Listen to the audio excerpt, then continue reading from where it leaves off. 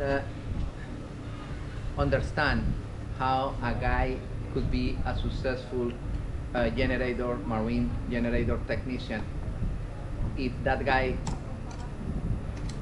doesn't know nothing about the engines, only the electrical portion. The generator is half is the problems with the engine and half are problems with the back end. And some problems are coming from the engine side and some problems are coming from the electric side.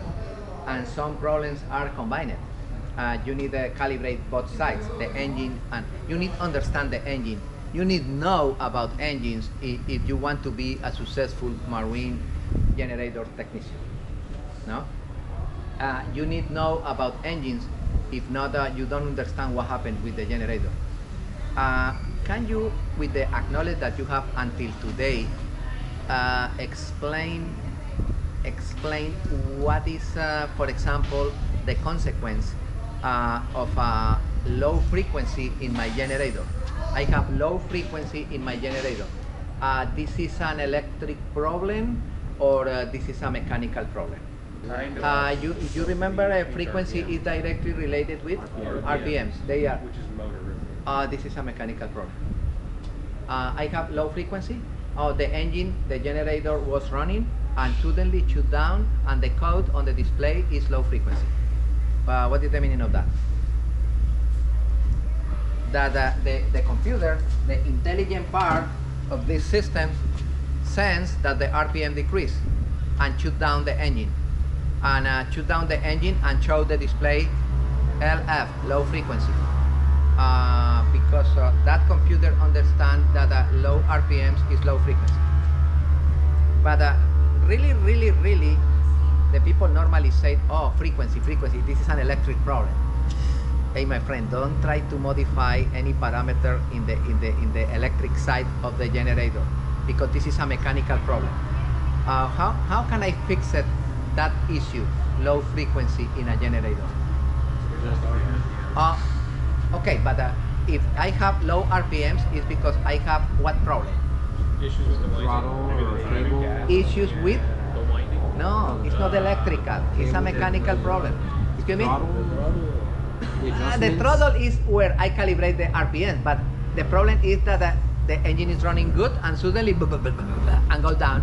This is not calibration of RPMs. You understand? It's not calibration of RPM. This is fuel. Thank you. Fuel. I have contamination of fuel. My fuel filter is clogged. My primary filter, secondary filter, all of those filters. I have water on the fuel. I have bubbles on the fuel. Or if air? it's not fuel, air. Thank you, doctor. Any of those air filter clogged. You can run like this. No, you finish in 30 seconds. No? Air. Okay, it's a problem with fuel, Okay. it's a problem with air. It's a mechanical problem. Oh, but the computer says frequency and this is the... my friend. The computer only determines that the RPM go down, and for the computer, is low frequency. That's it. Just trying to save all the equipment. Okay.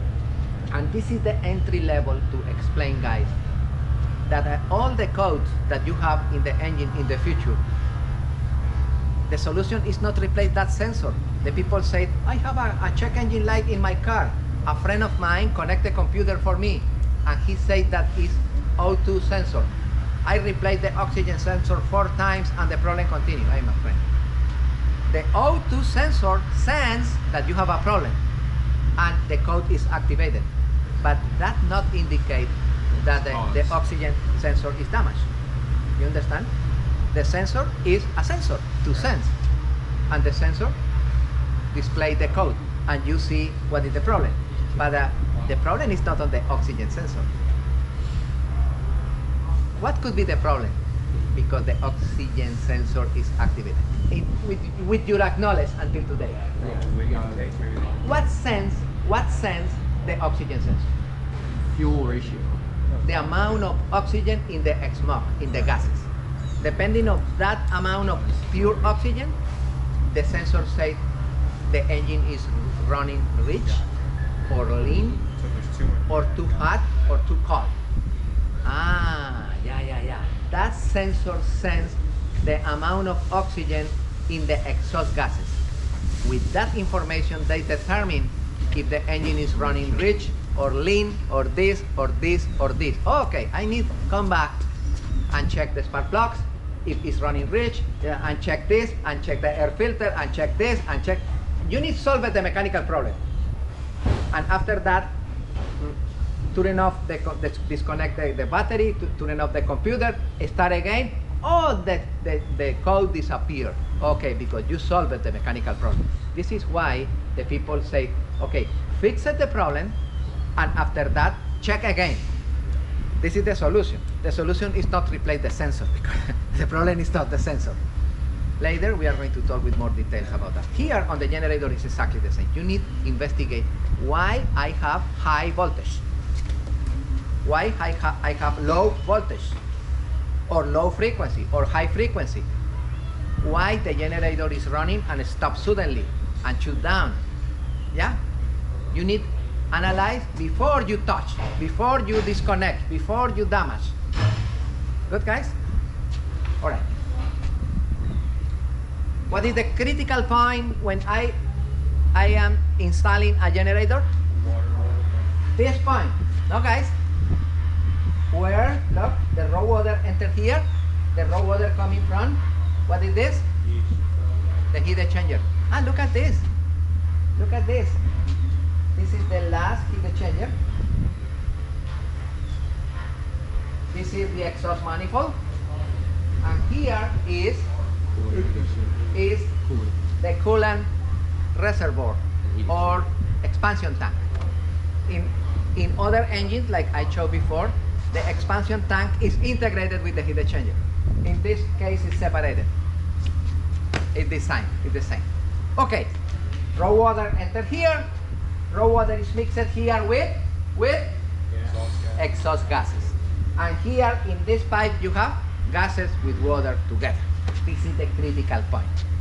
Pay attention, guys. If this point, the level of water line in my engine room is here, this point is considered.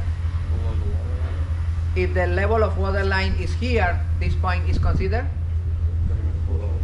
If it's the same, it's considered below, because the boat is moving. If this point is here, it's considered over the water line, and I don't need in between this point and this point, I don't need what? Anti-siphon device. Or a riser. I cut it here, I go with a new hose over the water line 12 inches, and I return here. This is the point, the connection. Ready, guys? Later, we are going to talk with more details about it. Okay, I don't need anti-siphon if my generator is located over the water line. I need anti-siphon if my generator will be located before or in the limit of the water line, to avoid that water enter in those exhaust ports and enter in the manifold, in the combustion chamber, and bye-bye. Bingo finito. Number one. Okay, the rest, now we are going to start talking about the electrical portion, and this is the engine portion. But in the engine portion, I mentioned all the information that you needed, that the raw water be located properly. Later, I am going to explain some recommendation about the raw water pump, the service on the raw water pump, and that's it. Now we are going to be concentrated in the back end, in the electrical portion of the generator. Can I use for this back end other engine? This is gasoline. Can I use another one diesel? Yeah. With the same back end? Yes. The engine is not important. Okay? The engine is not important. But the capacity of the engine depends on the capacity of the back end. For example, pay attention. This back end is for 10 kilowatts. 10 kilowatts. Let me explain what is the meaning. I want to know how much should be the capacity of the motor in horsepower. How you calculate that? 746. Okay, 1 horsepower on the engine is equivalent to 746 watts in the back end. If I have 10,000 watts in the back end, how much horsepower I need here? 10,000 divided by 746. And this is the capacity of the motor in horsepower. Of course, the recommendation is a little higher, 20% higher for safety factor. Good? This is the conversion from mechanical power in horsepower into electrical power in watts, in kilowatts. Good, no? Okay, now we are going to start checking the back end and the different types of back end.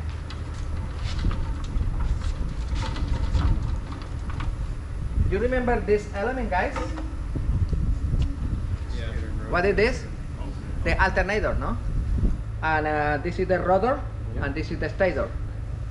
And this rotor, how many poles have? 1, 2, 3, 4, 5, 6, 12. 12 poles. And this is the stator. Excuse me. And this stator, guys, this stator is hot and neutral, and this is the ground. This is single phase. No? Single phase stator. Okay. This is an alternator. And after that, this current AC enter in the bridge of diodes and is rectified in DC. You remember that? You are doctors on alternators, and you check with Danny alternators on the machine. All right. Look at this. I have the stator with the coil, and I have the rotor with how many poles? 4 poles. But this is basically other alternator, big alternator. I have another generator, 150 kilowatts. It's bigger, but it's the same. The rotor and a stator. Where is bolted the rotor? Where is bolted the rotor? On the engine. The stator is touching the rotor the stator never touched the rotor. The rotor is spinning inside, but never touched. If touched, burns. Okay, where is bolted the rotor? On the flywheel of the crankshaft. The flywheel on the engine. If the crankshaft is spinning, the rotor is spinning at the same speed of the engine. That's clear, guys? The rotor is spinning at the same speed of the crankshaft. Finito. You remember we used the formula to calculate the frequency. Can you refresh me what is the formula to calculate frequency? Frequency is equal to the number of poles times RPM. the RPM divided by 120. That's perfect. Thank you. Okay, this is the formula to calculate frequency. And we discovered that if we have a generator like this with 4 poles, the RPM should be 1800 RPM. The generator should be running at 1800. And we discovered that if we have a European generator with 4 poles, to produce 50 Hertz, we need 1500 RPM. You remember that? That's the formula for frequency, and it's directly related with the number of poles and the RPMs. Okay, in generators, 95% of the generators are configured with rotors with 4 poles. There are generators, small generators, I have a couple of them over there, with the rotor with 2 poles. How much should be the RPMs of that generator with 2 poles to produce 60 Hertz American power? Twice as much. Twice, 3600 RPMs. And if it's producing European power, 3000 RPMs. That's clear?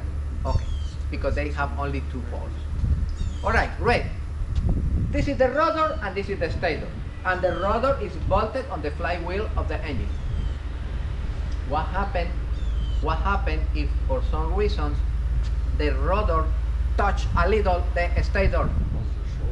Short, and bingo, burn it, and bye-bye generator. In what case the rotor could touch the stator? Vibration maybe? No. The phases are uneven? Because Oh, yeah, the engineer wire the AC panel unbalanced. Too much amps in one phase and nothing in the other phase. And the generator, when the generator is running, is touching the stator and suddenly burning. That's okay? This is why when you wire the AC panel, you need to connect ammeter in both phases to check That you're drawing the load. You open the panel periodically and you say, okay, I have 55 in one phase and 62 in the other one. That's pretty close. No, I have 10 amps in one phase and 90 in the other ones. This is good. This is catastrophic. And for sure, in that moment, you have the engine, the generator knocking.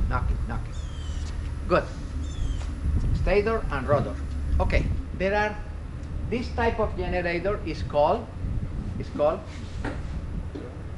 alternator type, because it's exactly like one alternator. What is the situation in the alternator? Remember me quickly. In the alternator, the secret to produce good output power is what? The power of those magnets. And the power of those magnets depend on what? The brushes and the excitation.